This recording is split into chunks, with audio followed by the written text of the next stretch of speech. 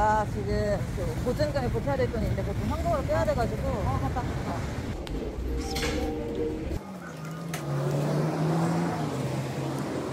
수빈아, 나 가방을 안 가져서 그런데 이거 돈 좀 네 가방에 좀 넣어놓자. 좀 금액 크니까는 좀 잘 챙겨놔. 얼마야? 300만 원. 아, 나 가방이 없어서 나 너무 무서워. 아, 내가 깜빡하고 안 가져서 지갑만 들고 왔어. 가방 꼭 안고. 겨드랑이 끼고 있어 진짜로.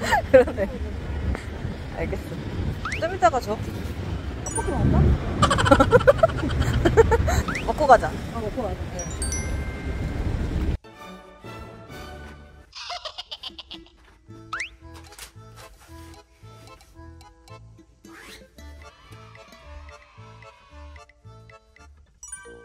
이수빈! 돈 꺼내 간다. 가방에다 넣었었나? 어딨어? 꺼내봐. 꺼내. 꺼내는 게 없는데? 뭘 꺼내? 이 가방. 너 따로 주면 장난하지 마라. 뭐 장난해. 장난하지 마라. 너나 장난하지 마. 어디 갔어 돈? 나 아까 이거 그대로 냅뒀잖아. 아 장난하지 마. 아 장난하지 마. 아 장난하지 말라고. 아 진짜 하지 마. 내가 계약금이라고 했잖아. 진짜? 진짜 없어? 아 어디 있어? 장난하지 마 진짜. 하지 마 진짜. 잠깐만. 아니야. 나 아까 그대로 여기 너 있었잖아. 장난하는 거지? 아니야 장난하는 거 아닌데. 아니 아까 나 여기 언니가 돈 맡겼는데 혹시 봤어? 너네 장난하는 거 아니지? 우리 계속 저기 있었는데요? 아 빨리 가져와. 왜 이래? 진짜? 뭐 돈이 없어진 거예요? 얼른? 아니 내가 아까 얘한테 계약금 맡겨놨거든? 300만 원? 장난치지 말고 가져와. 장난하지 말고 수빈아. 잠깐만 언니. 언니 진짜 없었어? 아 나 아니야. 뭐 어디 있어? 내가 어디 와 있어? 좋겠다. 언니 나 이거 음식점에 어디 두고 왔나 봐. 와. 아. 여기 있는 거 아니야? 우리 아까 떡볶이 먹다가 갔다 와볼게. 아 미안해 진짜 언니 미안해. 같이 가요 같이. 진짜 장난 아니야 너? 나 장난이 아니라 와나 진짜 미안해. 아 진짜 어떡하냐?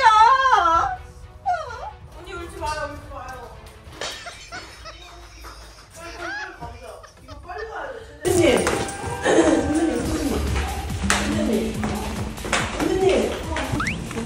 김지영이 장난치는 거예요. 장난하는 거야? 아, 씨발, 진짜 존나 놀랐네, 씨. 아, 미안. 300만 원 잃어버린 이수빈. 언니, 근데 이거 너무 괘씸하지 않아요? 제가 말해줄게요. 이거를 저희한테 말을 하더라고요. 내가 들고 갈 테니. 바람을 잡아라. 그러면은 우리가 이렇게 합시다. 진짜 봐봐요. 돈을 300을 뽑아요. 뽑아가지고 여기 있었어 이러면서 지원이 당황하겠지. 찾았다 이렇게. 내가 가져갔는데 이게. 아우, 발재간. 다시 한번 보여주세요. 야, 허비진이 이런 쪽으로는 머리가 아주 비상하다니까? 이거는 내가 진짜 배워야 돼. 야, 너 정말 천재다. 아주 그냥 아주 그냥 당황해가지고 이빨 여기까지 더 튀어나오겠지?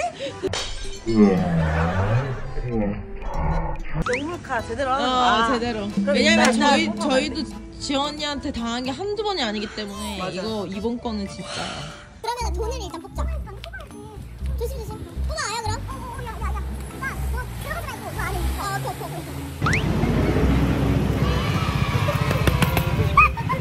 야, 나 진짜 이거 다 뽑은 거 알지? 야, 근데 돈이 좀 있다이. 야, 나 이거 아직 안 넣은 거야. 저금 아직 안 한 거야.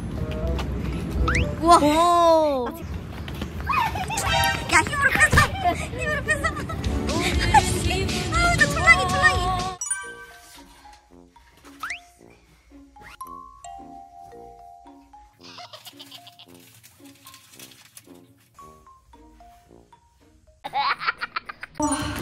이게 된다고? 언니 진짜 미안해. 언니 진짜 미안해. 와 떡볶이집에 있었어. 떡볶이집에 있었어. 아 다행이다 야. 아 너 이렇게 싱싱하다 애가. 언니 진짜 미안해 진짜. 이게 있네. 와, 신기해. 이게 있어. 와 나 이거 진짜 안 먹어. 아 진짜 내가 얼마나 깜짝 놀랐는데. 아 진짜 계약금이라서 진짜. 아 아 살았다. 나 이거 할머니한테 진짜 욕먹을까봐 진짜 너무 무서웠는데 큰일 날 뻔했다. 아 진짜.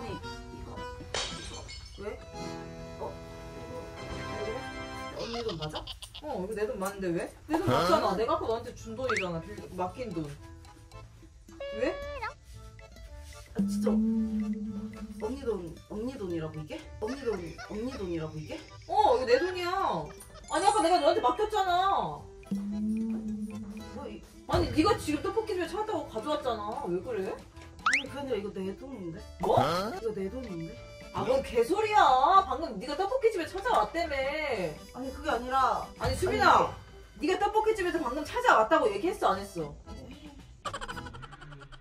근데 왜 그래? 내 돈 찾아왔다고 해놓고선. 하긴 했는데 그게 왜 아니라 그래? 왜 그래? 그러니까 이게 원래 언니가 이거를 숨긴 다음에 뭔 개소리야. 얘기야. 얘들아 조용히 해. 아니 그게 아니라 우리 아까 그거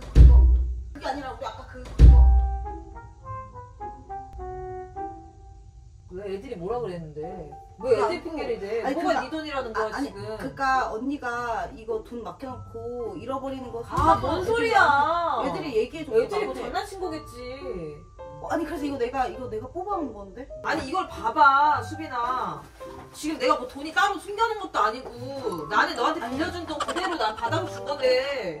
내가 뽑아온 건데 이거. 왜 그래? 너 장난치는 거야 지금? 너 아까 전에 너가 잃어버린 거 장난쳐놓고선 지금 또 이것도 장난치는 거야? 야 장난이야 이거 완전. 제정신이야? 얘들아. 수빈아 나 너랑 진짜 이렇게 뭐 연 끊고 이러고 싶지 않아. 300만 원 가지고 왜 이래? 아니 그니까 내가 내 통장 야 우리 팀이야. 내 통장에서 뽑았어 내가. 그만 좀 해. 아무튼 가봐야 되니까는 여보세요 할머니? 돈 찾았어. 아니 내 팀인 친구한테 맡겼다가 맡겼다가 맞아 600만 원. 600만 원 찾아서 가고 있어. 600만 원이 어딨어? 왜 이래? 600만 원이나 어딨어?